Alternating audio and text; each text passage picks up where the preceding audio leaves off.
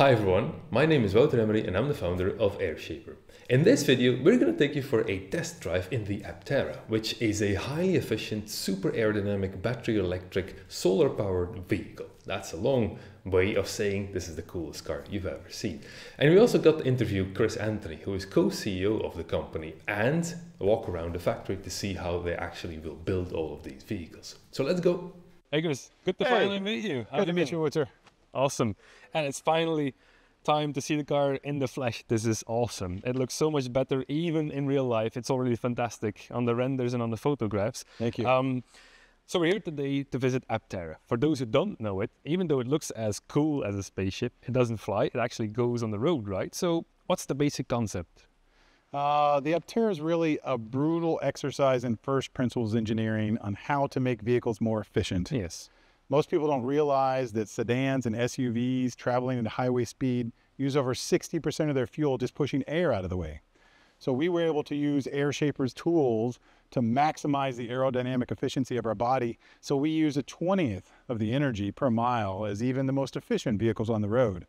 And you put all that together with a lightweight chassis and a really efficient powertrain, and you get something that gets over 350 miles per gallon equivalent. And in EV terms, it burns under 100 watt hours per mile. So it's just so much more efficient than anything else out there. It's 4 times more efficient per mile than the average EV. Yeah. So that means we can have a small battery pack, and we can go a really long distance. 1,000 miles range or 1,600 kilometers is the longest range we have. And we can add cool things like solar charging. So this vehicle can actually charge back 40 miles or 60 kilometers a day free from the power of the sun. But it's all enabled by first making the most aerodynamic vehicle possible, making it lightweight, an efficient powertrain, and all that really started with Airshaper. Yeah, and it looks fantastic as well. Can you just walk us through the changes that you did based on aerodynamic simulations? We had to, get into, we got to run simulations and everything. We got to run simulations on the wheel pants and the fairings over the suspension and all that.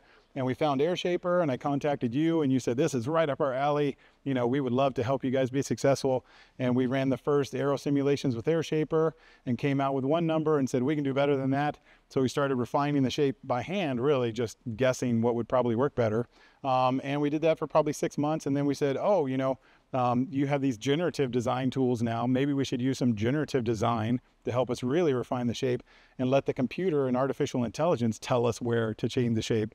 So we put those simulations into your program, and it made the roof structure a bit different. We actually were able to flatten out the roof and make a flatter solar panel on the top, but still have the same aerodynamic efficiency. We drastically changed the angles on the wheel pants, so we weren't compressing as much air in the front. Aligning the flow, yeah, definitely. Yeah, this was the highest drag area of the vehicle, was right around here through the suspension. Yep. So what we did was we really flattened out the inside of this wheel pants, and now we don't compress as much air through there. We sharpened the nose pretty considerably. Yep. The computer said, basically sharpen it all the way out to here. Obviously, we can't do that for practical reasons, but I think we sharpened it as much as we could. We changed the rear wheel fairing. We thought we should have a much, sharper angle into the body, and the computer told us, it should be more gradual and flow into the rear tire. Exactly.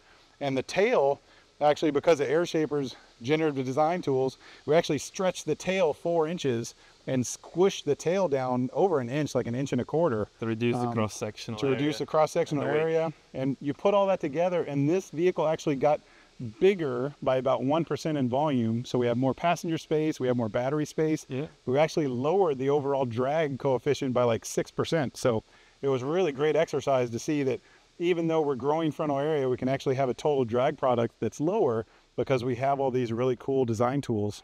Yeah, it's been awesome. And today I have the privilege of driving this one, right? Yes, so it's going to be an awesome ride. Inside. Can you just explain what it is like to sit inside, how the door opens, because it's not even a normal door? Yeah, but this is really more like a helicopter or an aircraft fuselage. Yes. So the way the door hinges is much different than traditional doors, and the way the door opens is much different than traditional doors.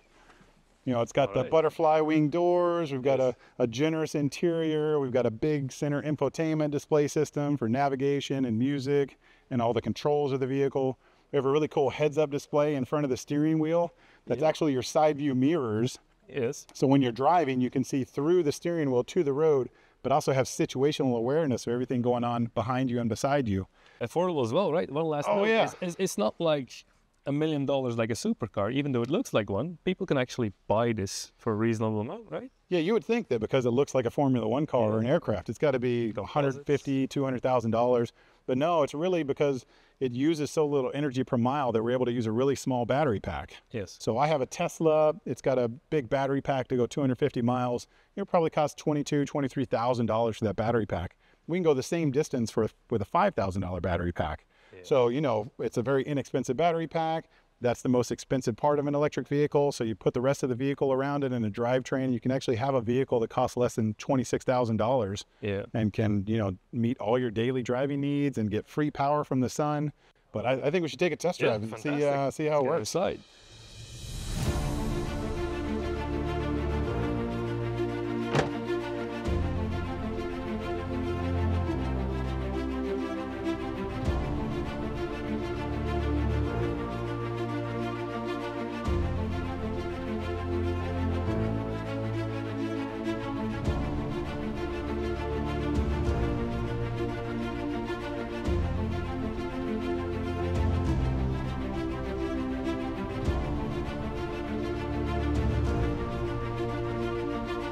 You're in the Aptera. This is cool. This is fantastic.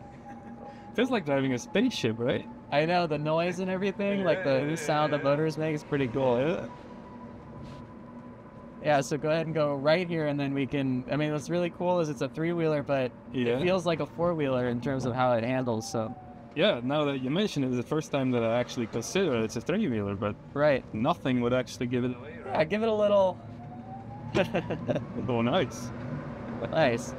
Oh, this is cool. It's fun. It's funny because it's so aerodynamic with the windows open. You don't really get much air in the cabin. Oh, really? Yeah. I'll close the windows. Everything's done on the touch screen, so. It's a very nice and firm ride, right? Yeah, it's definitely planted. You know, even at sharp, quick turns, it was really locked in. Nice, right? This is cool. I know. It always impresses people, I think, the ride quality and everything. And this vehicle isn't even our final vehicle. It's a pre-production prototype, but I think already it's pretty impressive. So yeah, all-wheel drive, you know. So you got. Oh, this one is all-wheel? Yeah, it's all-wheel drive. Yeah. All of them are. We're launching with all-wheel drive. Yeah, so we'll have front-wheel drive options and all-wheel drive. Because officially it's not a car, right? Yeah, it's an autocycle or motorcycle. So you get some unique benefits in the States. You can use the HOV lane as a single passenger without needing any additional stickers or anything like that. So really?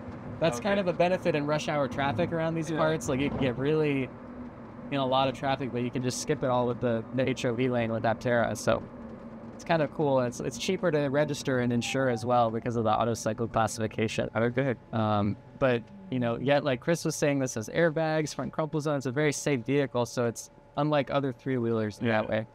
I guess we've done simulations on crash testing. Yeah, a lot of simulations on the every single component, how it would act. Yeah. And then we're going to be doing real crash testing next year. So it's going to be really exciting to see. I mean, it'll be sad that we're hitting them in the wall. It's for the best. It'll be this one or another vehicle? Other vehicles. Yeah. This one will stay as our pretty Gamma. That's for the museum. It's 30 years back. We look back. This was the one that started it.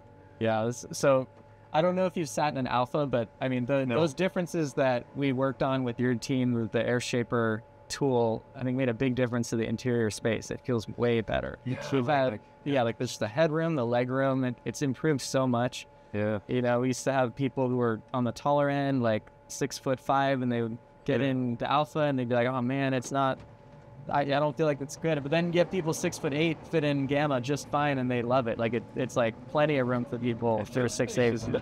Yeah, they got light in the back because of the big. I know it's a very airy. I like the lightness of the cabin too. Yeah, it's very light. Materials and everything. You kind of start off thinking it's a prototype. Let's be careful and all this. Which I am. Yes. Once you get going, You're absolutely right. I feel the same because I've driven it so much. It's like, I could just daily drive this right now as is. I don't need any other changes. I mean, AC would be nice, but that's the only thing I can think of that, like, I'm really missing from this vehicle for me to want to take it home right now, you know? I know a lot of our community is so excited. They're like, I want to take home an Alpha, like, right now. It's like... Yeah, I met some of the people of the fan club actually Oh, in nice. Amsterdam. Really? They're massively enthusiastic. That's awesome. Really. We really are lucked out that our fans are so excited, and I mean, I can't think of any company that has so much dedicated fans like It this. is insane. It's crazy. So they're really pushing us forward. Yeah. Right. So on a day like this, with sun like this, Yeah. I would have an extra free range of around how much? Well, it's a pretty sunny day. You'd probably get anywhere from 30 to 40 miles with the full solar package. So that's what we're launching with. 40 miles. And full solar means that the hood is solar, which it isn't on this vehicle, and the whole hatch will be solar as well. Yeah. On this vehicle right now, you know, the sun is setting. It's getting a little lower. We're at around 80 watts right now from our solar panel. So that's, I think, like 4 or 5 miles a day right now, just from this, in this current condition. If this condition lasted the whole day, we'd get like 4 or 5 miles. But pretty cool that we're, you know, we've started with concept. Now we're really in a vehicle that's powered by the sun. This is nice. Yeah, you get a good idea of the handle. Like, You want to say it feels like a normal car, but it feels like a normal sports car, right? yes, yeah. I mean, it's definitely like a sport car seating and everything like that. So good stuff. Cool. Well, good closing thoughts. Yeah, awesome product. It's so different from anything I've ever driven. All at the same time, Yeah. right? It's solar, it's lightweight, it's super aerodynamic, it looks spacey. There's hardly any reference, right? Which makes it super cool. Yeah, I still it drives like a normal car. totally. Must be your dream, you know, with all the aerodynamic Yes. studies you've done, Yes. to have something like this on the road. I think that'd be really cool. Yeah, this is basically the only customer who has ever told us has told us like aerodynamics is top priority, make Right. it happen, right? Yeah. Yeah, there's no other, like, it has to have this styling or whatever. Like, Yeah, you really exactly. want the shape to be the most aerodynamic. And then turns out you can actually make a vehicle very you know, have a lot of utility and look amazing while being aerodynamic. So, Yeah. Yeah, I was really amazed. I think the design is one of the key things for this car. It Yeah. didn't look this good. It would always remain like a gimmick, like an engineering wet dream, right? Yeah. And now it's like, I don't know, it looks... it looks awesome. Yeah, everyone looks on the road and freaks out when they see it. So, yeah. People stop you? a lot. Yeah? A lot. Yeah, people, what is that? People scream and stuff. It's pretty awesome. So, I mean, imagine when you have your own, you know, everyone's going to be freaking out no matter where you live. Yeah, the first early customers that you have, they're in for a treat, right? Totally. Cool. Thanks for This was driving. awesome. Yeah, thanks a lot, Chris. This has been a real pleasure. Of course.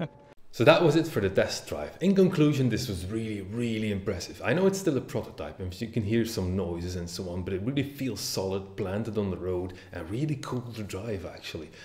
So I'm really curious what the final product will look and feel like.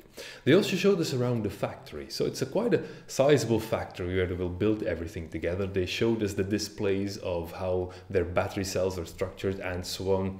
We walked around the car, got to see the exterior, the interior. It's really nice actually, feels cozy, it feels well built. So I really look forward to seeing this car hit the road and to see what the final mileage will be and how customers will respond. If you have any questions or comments, please drop them below and stay tuned. Don't forget to subscribe. Bye bye.